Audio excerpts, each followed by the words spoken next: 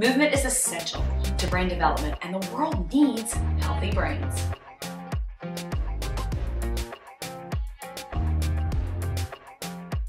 Let's start with a classroom necessity, communication. A successful journey through school and life depends on well-honed communication skills. The part of the brain that is in charge of our physical movement is also charged with those movements that are linked to language.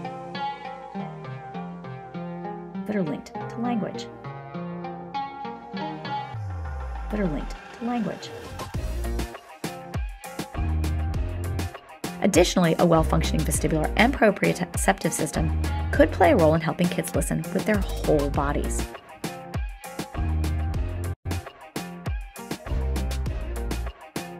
Through this vestibular development, the head and eyes need the body to move in order to secure a fixed point in space. Sitting still in front of a computer or at a desk or working on a worksheet does the opposite. It keeps the eyes fixed.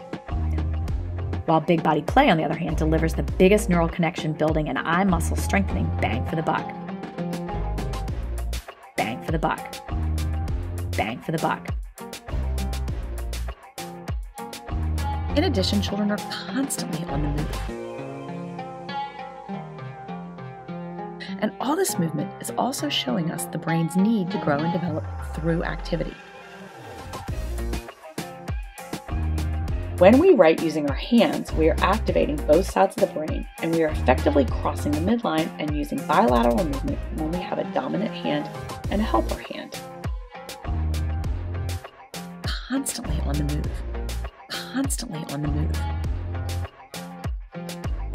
We all know people who doodle or constantly roll a pencil between their fingers while listening.